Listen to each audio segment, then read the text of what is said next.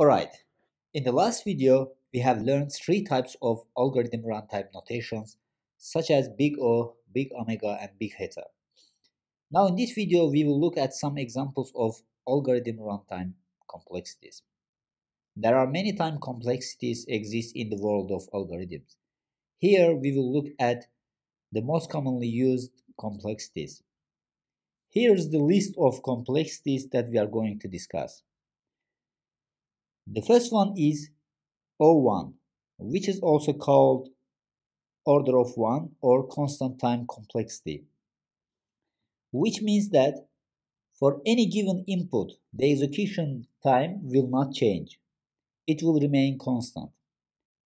As an example, accessing a specific index within an array. It does not matter whether the array has 10 or 100 indices. Looking up a specific location of the array will take the same amount of time.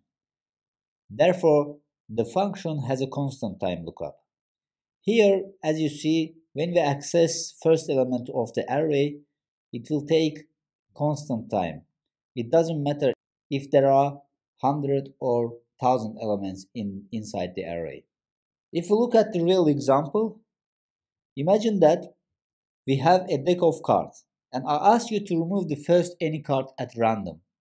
So you could simply grab a card from the deck without having to search through the entire deck. This is very easy task and takes constant time whatever card we grab. Because here we are selecting a random card and it doesn't matter which card we select, it takes always constant time. This is an example of constant time complexity. Now the next time complexity is linear time complexity, which is written as ON. Here, time complexity will grow in direction proportion to the size of input data. The best practice is to try to keep our function running below or within this range of time complexity. But obviously, it won't be always possible. A good example for linear time complexity is looping through the array elements. Here we have sample Python code, which loops through elements of the array. As you see, lookup time is directly related to size of our input. In our case, our input is array. If the size of array increases, then the loop time will increase proportionally. In other words, the larger the input, the greater amount of time it takes to perform this function. Of course, if the array only had one element, then the function would have constant time lookup. Now if we go back to our deck of cards analogy, again if we have a deck of cards and I want to select a specific card, let's say we want to select 10 hearts from this deck. In this case, you have to look through every card until you find that card. Sure, there is possibility that it will be the first card in the deck, but it's highly unlikely. Now think about if the deck of cards were filled with the hundreds of other cards, which are not 10 hearts, your search is directly related to how large deck of cards is. If we have 100 cards here, we have to look one by one inside these cards and to find specific card. So which means that the more cards we have here, the more time it will take to find out 10 hearts out of these cards. And this is an example of linear complexity. The third type complexity is order of log n, which is called logarithmic time complexity. This time complexity refers an algorithm that runs in a proportionally to the logarithm of the input size. Let's see the code here. In this function, we are logging numbers until the array length is passed. However, we can see that our function only logging the numbers at certain level. Since we will be repeating a constant time lookup multiple parts of the array, our function will not have constant time lookup. It should be noted that since our function does not pass through every index in the array, it will not have linear time. By using the range function of Python here, we start from the first element until we reach the length of the array, And each step we visit every third element, not all of them. So in the resource section of this lecture, I've included a file which shows how range function works in Python. So if you are interested what is the parameters here, you can have a look in that documentation. So to make things more clear, let's continue with our example of deck of cards. Again, using our deck of cards analogy, let's say our cards ordered and split it into two parts. In the first part, we have diamonds and clubs, and in the second part, we have hearts and spades. Now, if I ask you to pull out 10 hearts, you could safely conclude that cards should be in the second part, here, over here. Furthermore, we know that cards should be only within the heart, so which means that we will look at this part. Since we will be searching for 10 hearts, we can safely assume that the bottom half of the deck is irrelevant. This part is irrelevant to us. And we know that this list is ordered. And we can divide list into two parts and compare the number here with the number that we are looking. In our case, the number is 7. If we compare 7 with 10, we see that 10 is greater than 7, which means that we will look at the right part of this list. So from here, we can again continue to divide this part, and we will compare 10 here, and we see that we find out the number that we are looking for. And you see that we find out the number that we are looking for. As you see, we didn't have to search through every card to find it, but it also was not as easy simply grabbing a random card. So we have searched not all elements, but some of them. So that's why this time complexity called logarithmic time complexity. Another example for this time complexity can be finding an element in a sorted array. Using binary search algorithms, we can achieve logarithmic time complexity because in the binary search algorithm, we are looking for x in n element sorted array. Let's see this example. In this example, we are searching for 9 inside this array.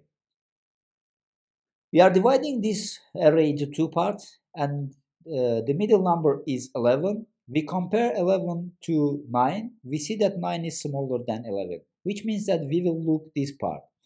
And again, we are searching for 9 within this half array. Then here, we are again dividing this array into two parts. The middle point here is 8. So which means that we compare 9 to 8. We see that 9 is bigger than 8, which means that we will look at right side. On the right side, there is left only one number. We are comparing this number with the 9. We see that it's equal to 9 and we return 9. As you see here, in each step, we are dividing our array into two, and every time it's getting smaller and smaller. For example, if we start with 16 elements of array, in each step it divides 2, which will be 8, then 4, then 2, then 1. So the total time is a matter of how many steps we can take until we reach 1. So the question is how many times we can multiply 1 by 2 to get n. So the equation will be like this. Thus, where the number of elements in the problem space gets halved each time, that time complexity is logarithmic time complexity. So let's continue with the next time complexity, which is quadratic time complexity. Quadratic time complexity represents an algorithm whose performance is directly proportional to the square size of input dataset.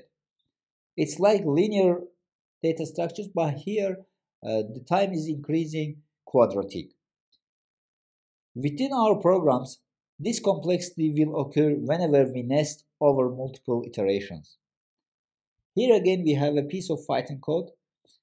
This function is a great example of how easy it is to pass through an array twice using two loops. It's clear that in the first part, our function will be searching through the array at least once.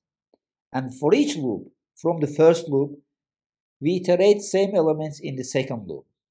In doing so, we are passing over the same array twice with each search, producing a quadratic time complexity. Let's revisit our deck of cards again.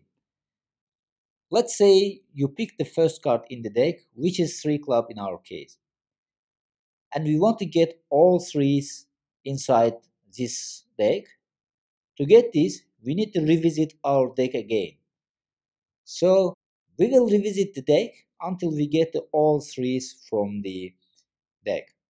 Once we are sure that we got all threes, we will continue to do it with the second number, which is 7 hard. And this will continue until we reach end of the deck. And every time we go back to the deck, the time will increase quadratically. And this is an example of quadratic time. The next time complexity is exponential time complexity. Exponential time complexity denotes an algorithm whose growth doubles with each addition to the input set. If you know any other exponential growth patterns, this works in much the same way. The time complexity starts off very shallow, rising at an ever increasing rate until the end. Fibonacci numbers are the great way to express exponential time complexity. Although there is a way to make the Fibonacci function have a shorter time complexity, for this case we will be using double recursive method to show how it has an exponential time complexity. Since the number of recursive calls is directly related to the input number, which is n in our case, it is easy to see that how this lookup time will quickly grow out of hand. If we have great number here, the time that we need will increase quickly. So now we have explained the most commonly used time complexities, and it's normal that you might not understand some terms in this lecture. You don't need to worry about this because we will cover them in detail in upcoming lectures. So you might be interested that why we are including such concepts here. So the answer is without this concept we cannot explain different types of time complexities. Okay, let's see how these time complexities are depicted in the graphic and which ones are good for faster and efficient programs. Here we have all these complexities on the graph. Here on the x-axis we have elements, which is the input numbers, and on the y-axis we have operations. As we mentioned before, the best practice time complexities are below ON, as you see here. Here you can see below ON, which is linear time complexity, we have green color. As you can see from the graph, it's good, and then it goes to excellent. In excellent position, we have constant time complexity, which shows that the time that is needed to perform operations does not depend on input elements. As our inputs increase, the time that we need to do operation does not change. So the constant time complexity is the best case for an algorithm. So the next complexity in the graph is O log n, logarithmic time complexity. Here again we see that this time complexity is also desirable, which stays below On. And from the graph you can see that it's in green. Then above linear time complexity we see that On log n time complexity, which is bad according to this graphic. And as you can see from here on, we have very horrible cases as shown in the graph. As you can see in the red part of our graph, as input increases, the time that we need to execute any operation increases dramatically, which is very time consuming, and that's why in terms of big O complexity, these cases are horrible. With this, we come to the end of this video.